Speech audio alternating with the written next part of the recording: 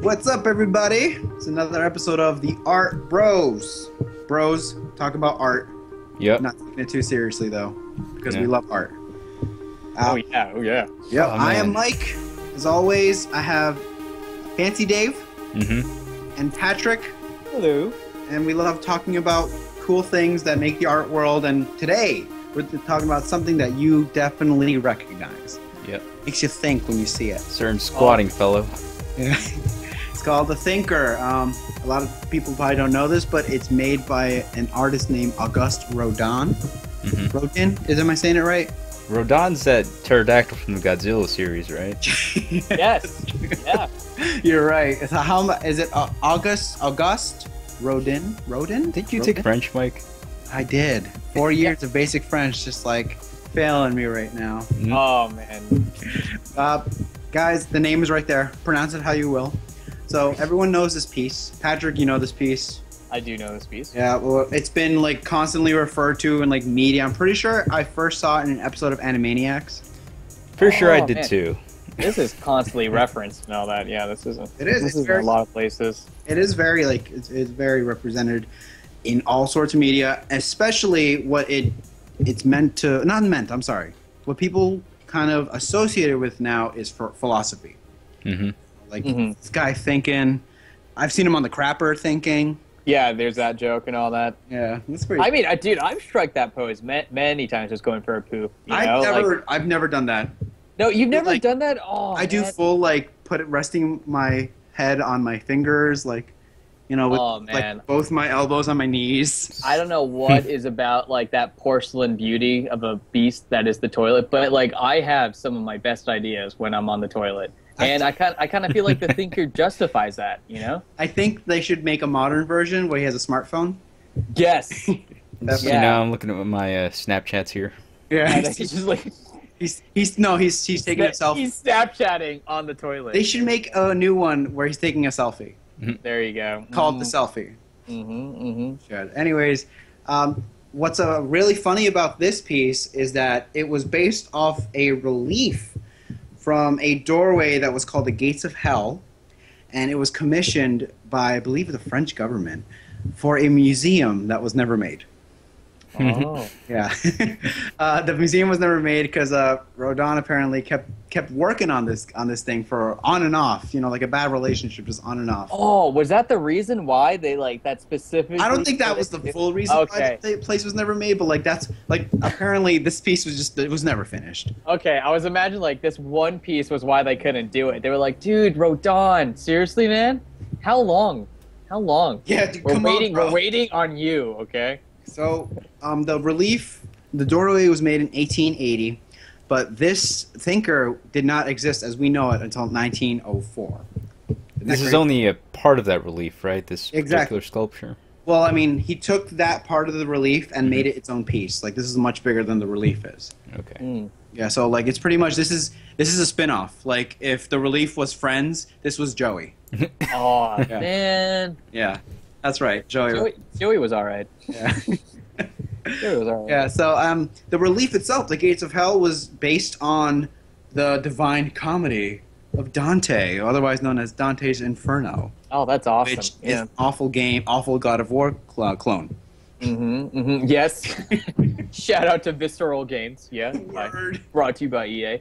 But man, that's really neat that how like the idea of I did not know about the spin-off though, how it was part of a bigger piece. It is a spin-off. You know?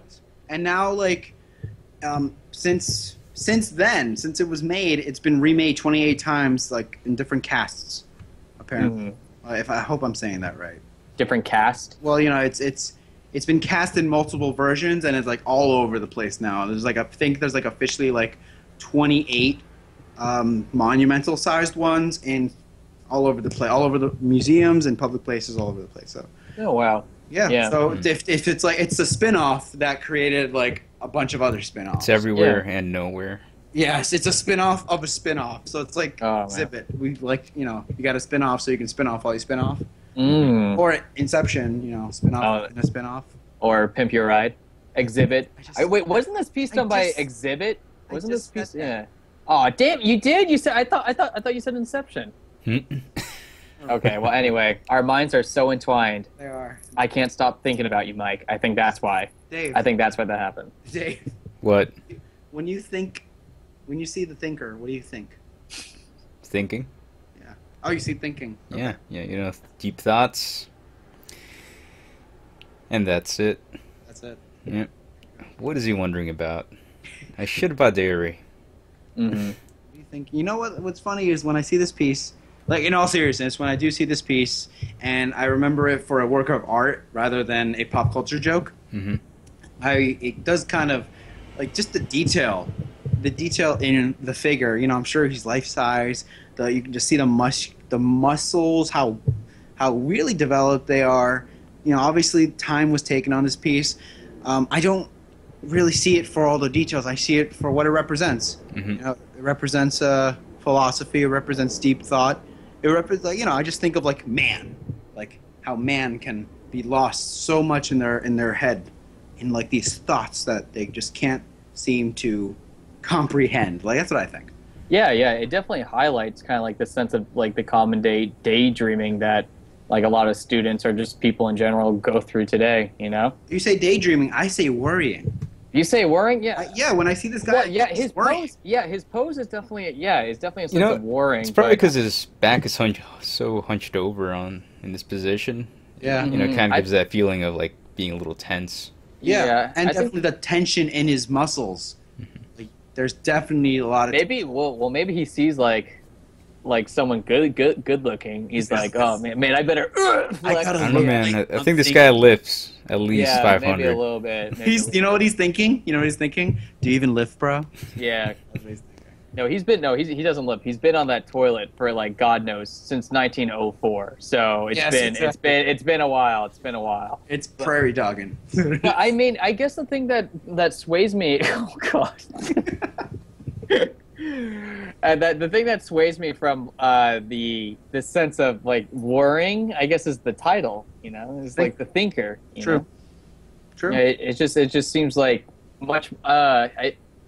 It kind of comes down to a viewer takes it as you see it or how you view it. Is pretty much when I look at it, I just think of just like thought process. You know, Mhm. just thinking and how much daydreaming you do. You know. That's true. That's fun. That's yeah. I never even thought that. Hey, why do you guys think that? This is part of a relief of the gates of hell. The gates why, of hell. Why would Rodin make this the centerpiece of this doorway? Like the thinker when he's referring to Dante's Inferno. I don't know, maybe contemplating a sin. Maybe that was the original thing. Yeah, that's what I would think. I'm not too familiar with Dante's Inferno, other than it has to do with like the 7 circles of hell and all that. But yeah, I would say something along the lines of David or something. I would say like he's kind of like thinking back on his life maybe. Yeah. Yeah. Will I be damned? Wait, is it supposed to be Dante? Is that Dante? The thinker? No, not specifically Dante. Okay. But it is a centerpiece of this relief. It's a centerpiece relief of this doorway called the Gates of Hell. So it could be, maybe. I don't think it is, but it's up to however you want to interpret it. So, all right. So, final thoughts on the thinker. What do you guys think? You know me, man. Oh, I was about to say, Patrick, go ahead. Oh, all right. Well, the thing that I find really cool about this is the shift of context that it had from its origin to like how it's viewed today. Yeah. It started out as the centerpiece in this Gates of Hell, really like extreme sculpture, and now when you separate it from the rest and just put it by itself, it becomes much more like one-on-one rather than one on a bunch of people. Dave? You know me, man. I like it. It's good. It's good. It's good. Anything else, Dave? Looking at it more, for more than a couple seconds, really. I do like it. It does make you think. See what you did there.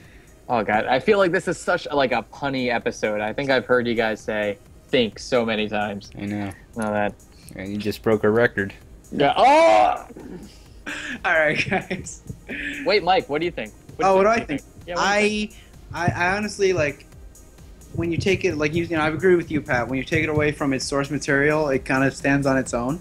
I've only been introduced to it on its own, but for me, the sense of like this guy's honestly worrying about, he seems like he's deep in thought about like maybe his past life, his sins. You know, there's like a sense of tension and worry that only come from the detail that Rodin put into like the anatomy and the muscles. You know, like all those muscles seem to be activated so accurately.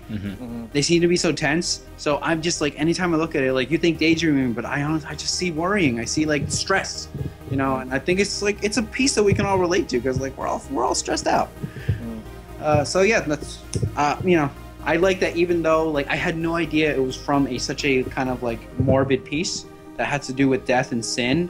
I still got that kind of macabre feeling from it. Yeah. Oh, I've got to say as well, it's aged really well. I kind of feel like it's still relatable to today and all that. Yeah, which is cool.